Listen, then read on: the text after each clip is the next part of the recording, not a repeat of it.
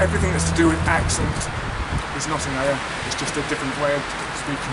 With me today, a very special guest who has been teaching all over the world, who is an expert in pronunciation. He's an author as well and a conference speaker. Next to me is Mark Hancock. Mark, welcome. Thank you very much for being here. My pleasure. Great. It's great to have you here. It's a cold and windy day. I know, it is. So Mark gave a great talk on phonology and how we can include that in the educational system.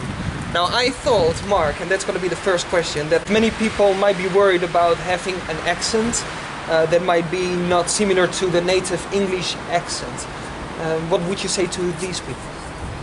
Don't worry about that, because the majority of speakers of English in the world have an accent which is not native speaker, as it's called.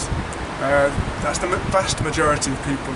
So obviously it's not a problem. The problem with an accent, say a Spanish accent, is those parts of it which are not globally intelligible. So the parts of it which are intelligible don't need to be changed. If it isn't broken, you don't have to fix it. Right.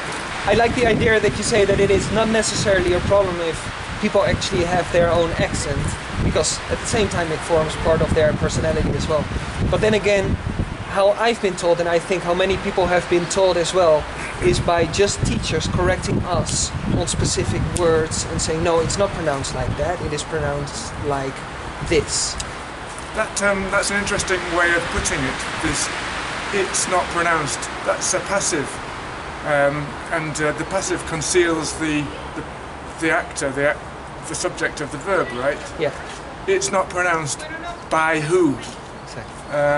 The assumption being that there are some kind of referee group, a cloud of people judging your accent, and this kind of people, something like maybe the Queen or an RP speaker, some idealised referee. That person doesn't exist, or if they do, they're not relevant.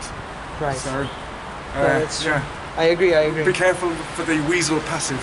Yeah. No, I agree.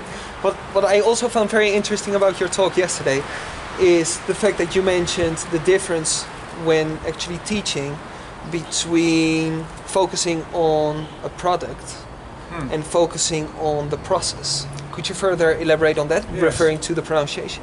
It's like you were just saying that you've had this experience of being taught it's not pronounced like this. That's an example of focusing on the product. You are saying, the teacher is supposing that they're teaching an accent. Right.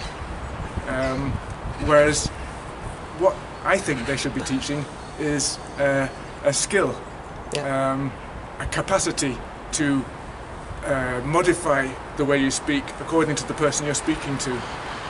That's called accommodation.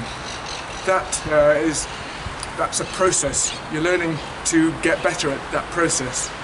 You're not trying to emulate the accent of some idealised referee.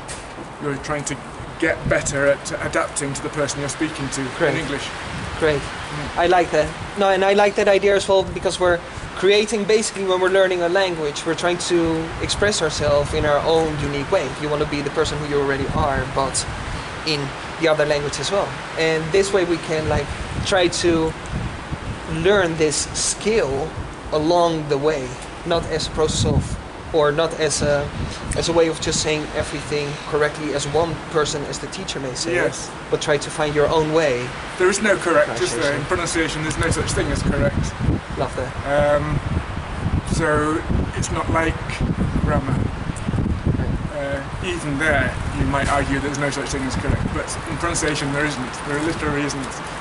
The only kind of error that I would call an error is a spelling-induced mispronunciation. Right. When the student doesn't realise what the spelling, how to read from the spelling to pronouncing, that might be an error. Right. For example, if they say pear for the fruit, pear, that's a spelling-induced error. Right. That's the only kind of error. Everything that's to do with accent is not an error, it's just a different way of speaking.